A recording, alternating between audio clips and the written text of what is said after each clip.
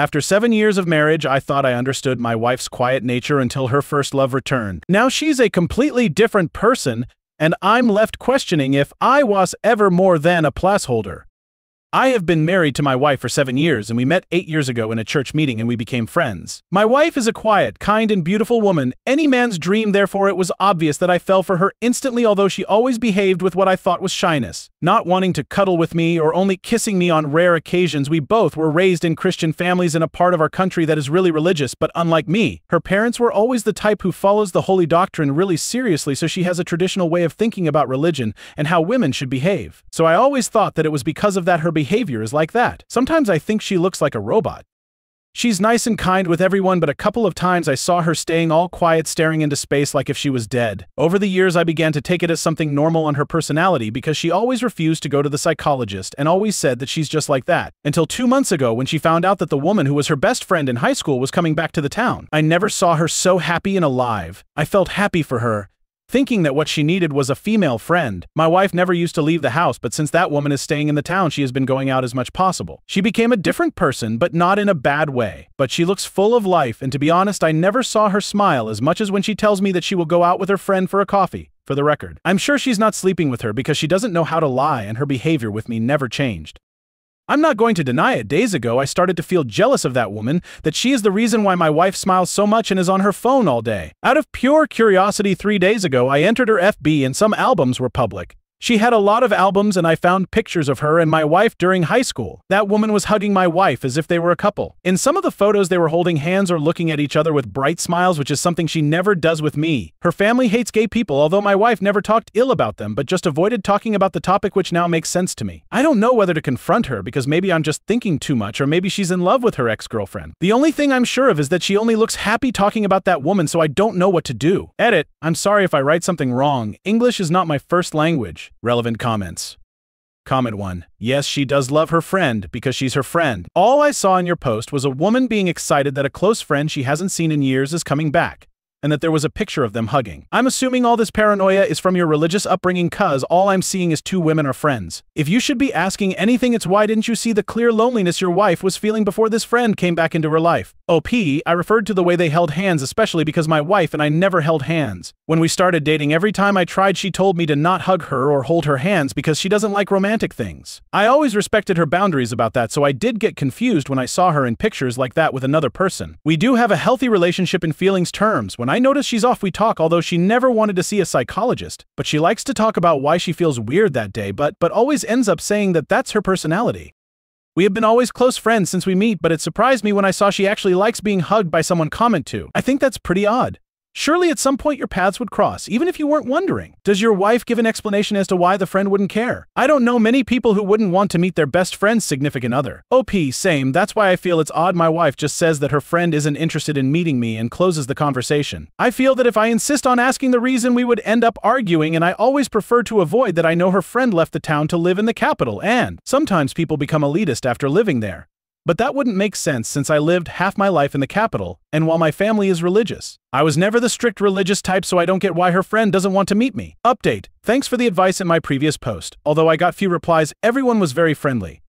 I decided to confront my wife and ask about the photos with her friend during high school. Everyone in the post said that they are most likely just friends and made my mind feel more in peace, thinking that I was overthinking, but when I showed her the photos, she began to breathe fast in what I think was a panic attack. I helped her to calm, but then she got upset because I sneaked in her friend FB. I knew she was trying to change the subject because she loves to do that, so I got serious and told her to talk. After a few long minutes full of her trying to change the topic, she ended up telling me everything. Indeed, she and her friend used to be a couple during high school and friends since kindergarten. They kept the relationship as a secret, pretending to be only best friends until my wife's parents found out and beaten her up, separating them. Her friend moved to the capital that year and they never saw each other again, but for what my wife said and showed, they never stopped loving each other.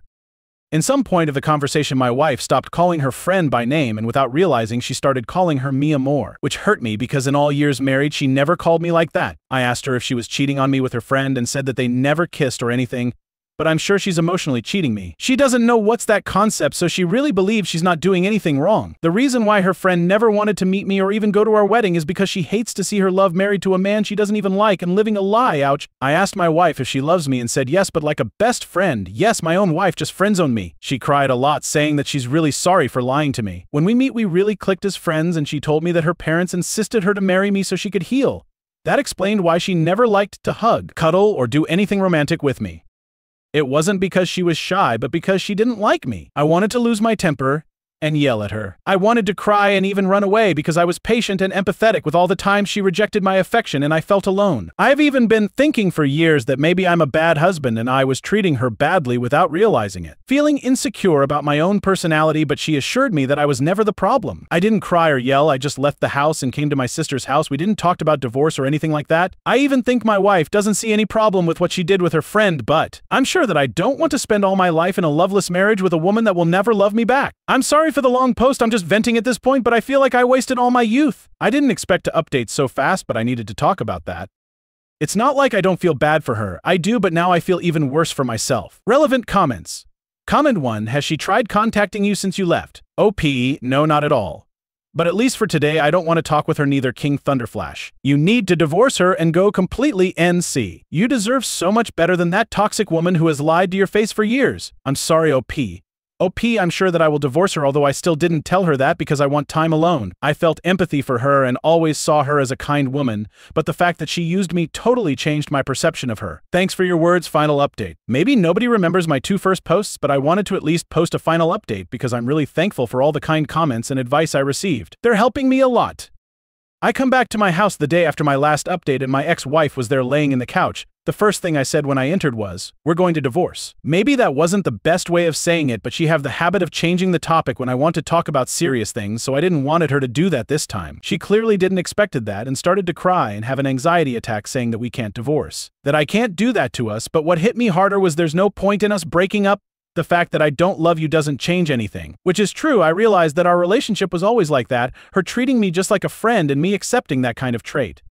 She said that she never cheated or anything like that, even if I explained again what's emotional cheating. I told her that she's not even attracted to man, so there's no sense in staying married because we're just not for each other, and asked her if she still loved that best friend. She didn't deny it but kept insisting that we shouldn't divorce. I can understand why she was so desperate, but it made me feel used. Like if I was her pathetic beard who she can always use as a shield for herself. Or a dog who will always be happy with the smallest token of affection. I don't need her signature anyway to get a divorce, so even if she doesn't want to, we're 100% going to break up. I told her I'm not going to take her out of the closet, but if anyone asks, I'll just say the truth, avoiding the sexuality topic because I don't want people gossiping and assuming things that didn't happen.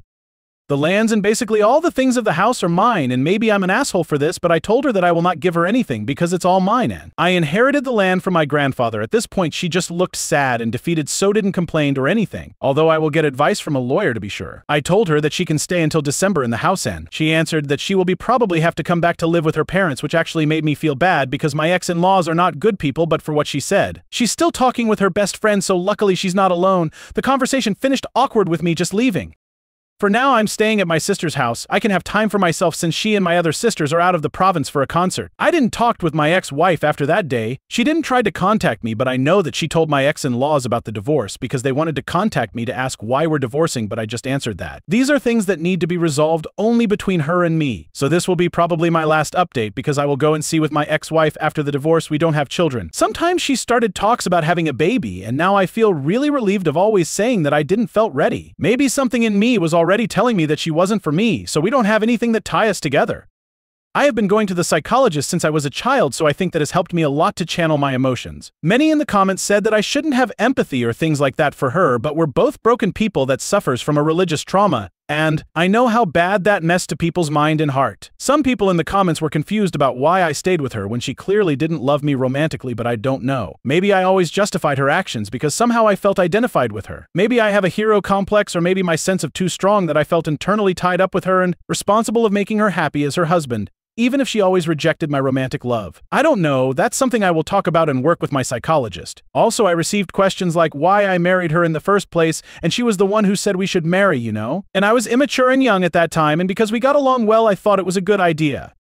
For now, I just want a divorce and then spend time with my family. In general, I feel numb and weird. I haven't cried yet, and in the session yesterday, my psychologist told me that he thinks I already grieved the relationship a long time ago, even if I didn't realize it. I don't feel like I lost a wife, but like I lost a close and good friend and company, not a heartbreak, but a betrayal. Anyways, I don't want anything to do with her anymore. Maybe I'm being a bad person for abandoning her knowing the type of life she had, but I can't save a person who doesn't want to be saved, and I'm tired of trying. For now, I will just say goodbye. Maybe not to a woman I saw as the love of my life, but to a woman who helped me and was a good friend for years. I'm really thankful about the kind comments people left, even some mean ones, which make me think that maybe I'm too quiet with how I reacted. That's something wrong. I was never the temperamental type.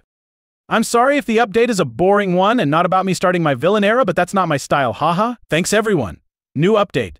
Hello, it's been a while since I posted and sadly the mods deleted the 2 times I tried to post a final update. I don't know if someone is going to read this, but my sister, she knows about the Reddit posts, showed me that someone posted the story on TikTok. Sadly, I read the comments, and beside the account changed a lot of things, I also read all kind of comments assuming things about me that are fake. I want to clarify some things. 1. I never married her because I wanted a submissive woman. We were both like best friends. I don't know why I read comments saying that I wanted a housewife when I didn't. Many times I offered her to work with me, but she never wanted to look for a job or study something, so I didn't insist because we were doing well financially. 2. I wasn't going to open the relationship for her. Luckily, I realized I deserve so much better. And to be honest, I already gave up too many things for her to give up. Maybe some people are okay with having a loveless marriage, but not me, not anymore. 3. I read a lot of the comments saying he should help her, he should be generous with the divorce. But how do you help a person who doesn't want to be helped? I tried for years to help her, and now all I do is keep hearing about horrible things she did behind my back that I don't really want to talk about. 4. She used you because she was afraid of coming out. I understand that, I do, but I deserve that. I deserve to be used? I deserved her to even use my money to buy things for her best friend? I don't think so. We live in an open country. Even one of my sisters is lesbian and married, and I know I would have helped my soon-to-be ex-wife in the past if she confessed that to me. 5.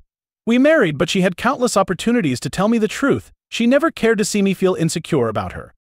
Instead, she kept insisting that we should have a baby. Now I realize that she wanted that to make sure that if we divorced, she would get something since she never worked or studied. 6. I found out her best friend has a wife and a baby, so no, my ex-wife is not with her, and the situation became even more messed up, but honestly, I don't want to get into that. My ex keep insisting that she never cheated on me with her physically, so I think I believe her in that, at least. 7. I also suffer from religious trauma, and a trauma doesn't make you a bad person, that's something that's inside. 8. Nobody forced her into marriage. In my country, nobody does that. I asked her why she wanted to marry, and she said that her parents told her that she needed to heal, and she said I was a good man for her. That's why she used to insist a lot on getting married. So if anyone wants to know how everything ended, I'm getting divorced.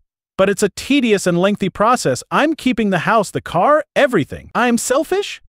Maybe, but I wanted to think of myself once in a lifetime. Working for those things is hard, and I dedicated my life to building my house. Me ex-wife is currently living with her brother. She never asked me how I was, neither when I left the house after finding the truth. But I did check if she was fine, sending messages the first days asking how she was feeling. I suffered a mental breakdown a few days ago because she keeps sending me texts saying that we should come back together, we should have a child. I never wanted to have a baby with her, and she insisted a lot of times in that.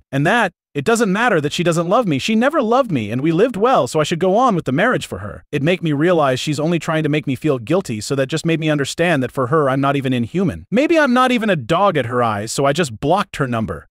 I understand she's anxious because she doesn't have anything, but it's not like I've never told her to finish a career, so to be honest, I just give up on her. I'm too tired of this situation.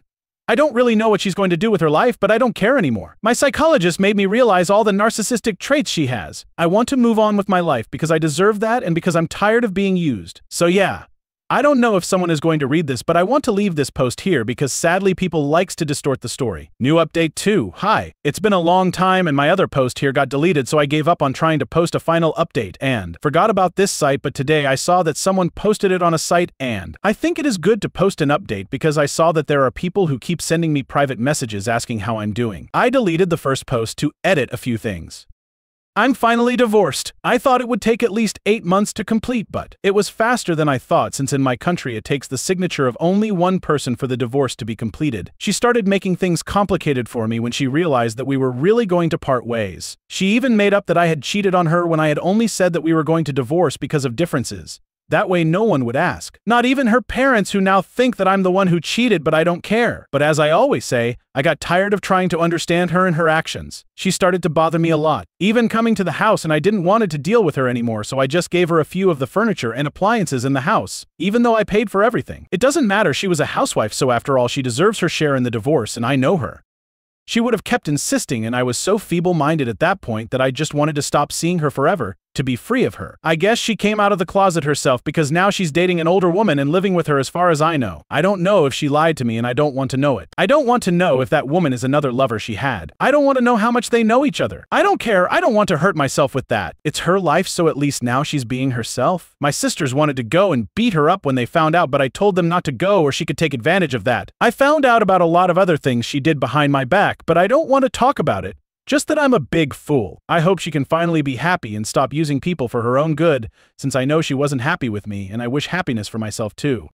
About her best friend, I really have no idea what happened to her. My sister knows that woman's wife, and to this day they upload photos together with the baby. My sister couldn't talk about it to that woman's wife because, well, she doesn't have any proof. I've been feeling good. I'm not going to lie and say it's easy. I think people on internet have more empathy for my ex than for me when I talk about this, haha. But I think now I don't care anymore, and I rather this J that way because I reject being a victim. I have my family and friends being my biggest support. I used to hide a lot of things from my psychologist because I knew that he would tell me that those things are wrong, and a big part of me didn't want to hear the truth, but a few months ago I was totally honest with many things that happened in my marriage. He scolded me a little but has helped me to see all the abusive things that I suffered. Even if it was not something physical, I think that mentally they damaged me a lot.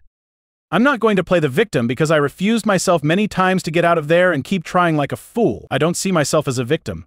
I've been a victim before and I don't want to feel that way again. I've been going out with my friends to clubs. Having married so young, I lost part of my youth because I had to work, study, and keep a house, so I've been really enjoying partying. Less than a month ago, I started dating a girl. It's nothing serious, but we enjoy each other's company. It's weird to be with a woman who makes me feel appreciated, and she doesn't look at me with boredom when I talk. I'm really quiet. Some people called me sexist for saying that being quiet is a good thing, but I never saw it as a flaw. But she's too talkative, so it's always good to have a talk with her. My ex-wife and I had almost no intimacy. I have a trauma, and it was hard for me to feel comfortable being intimate, and now looking back, I thought my ex just wanted to make me feel comfortable, but now I see that she used my trauma as an excuse to not touch me. Every time I tried to get comfortable, she would just say, you know, let's stop this or you'll have nightmares later. I was very stupid too to believe all that. She just didn't want to touch me. But thanks to this girl, I've started to enjoy myself and feel comfortable. Not many things happen honestly, and I doubt many people would mind about this, but I thought it doesn't damage me to post an update. After giving the appliances and furniture to my ex, she just totally stopped talking to me. I've been focusing on myself.